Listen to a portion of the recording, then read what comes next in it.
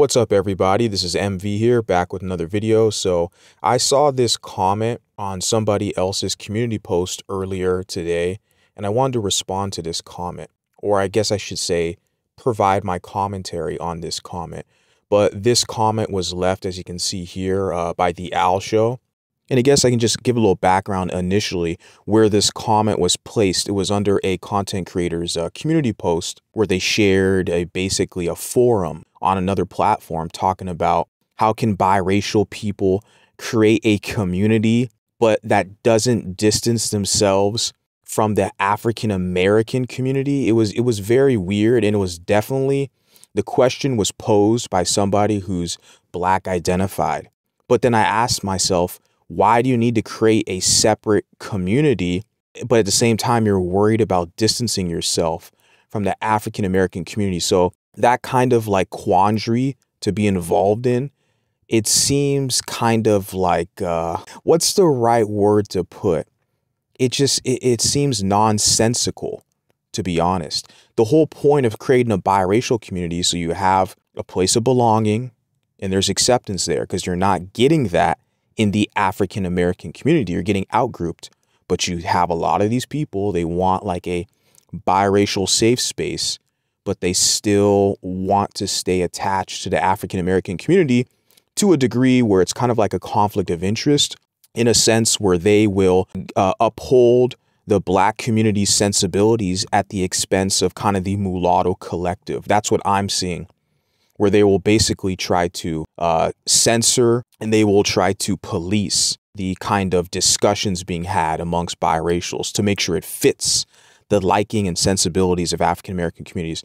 This has been going on for a while since I've heard about mixed race spaces. I don't think it's going to go away anytime soon. My whole position is literally to distance myself away from these type of people who still have this, who are Black identified, number one, but who have this need to kind of adhere to the African American sensibilities.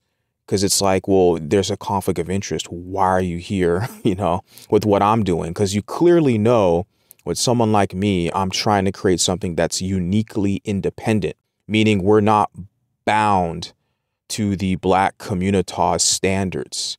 OK, we can do business, we can collaborate and associate. And if there's a fair, equal exchange, means they give us something, we give them something, I'm OK with that.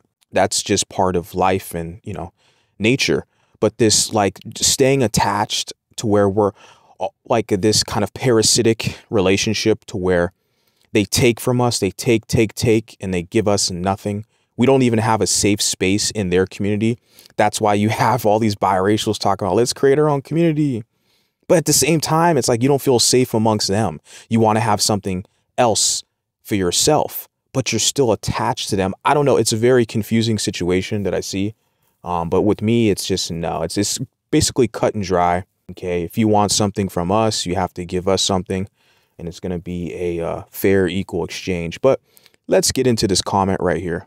So this comment is from the Owl Show. Shout out to the Owl Show. He puts here, I think, and this is in regards to the comment that I said earlier about how can biracial people create their own community, but not distance themselves from the Black community, which is really stupid even to ask that question. But the Owl Show is bringing some logical sense here, so he's going to respond reading his comment.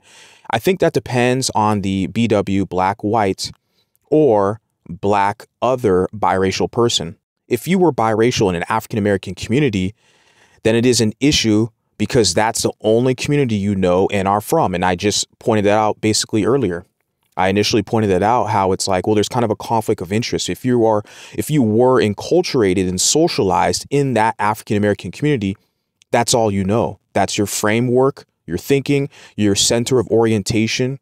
Like you are always internally going to beg for their acceptance and belonging in that group. But you're in a position now, since they're pushing you out, you want to create your own thing, but you still want to stay attached to serve them. It's very bizarre. But continuing on with the comment, he puts, if you grew up elsewhere, as I did, OK, it isn't an issue because there are no ties. He puts save. I think it says there are no ties, say, for relatives, perhaps. I believe he meant to say ties, say, for relatives, perhaps. Yeah. Exactly. Like, the only ties that I have is with my black family. Okay. When I have relatives, there's a ties, the connections there. But I wasn't raised in an all or majority black community, so I don't have ties in that regards. But historically, mixed race and biracial people had their own groups and institutions, even communities in parts of this country. Facts, pure facts. There's history there of mulatto communities. We had the Brown Fellowship Society in the Carolinas, and then also in the Louisiana area. You've had mulatto communities like in the Mulatto Bend, Louisiana area, which is outside of Port Allen and Baton Rouge, Louisiana. And you had Creole communities in that general region as well. So there is a, for sure, historical context that there were mixed race, biracial, mulatto communities in America that have existed.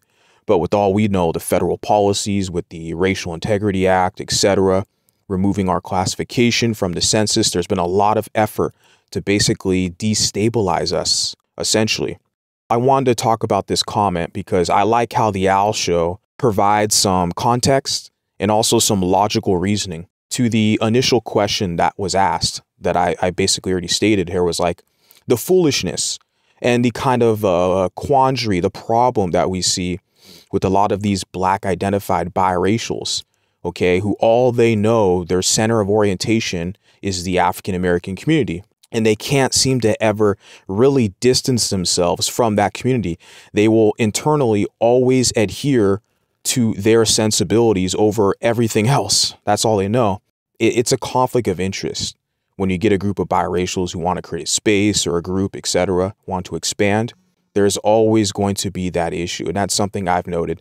Just wanted to share my thoughts. Please, guys, let me know what you think. Put a comment. I'll talk to you next time. Peace.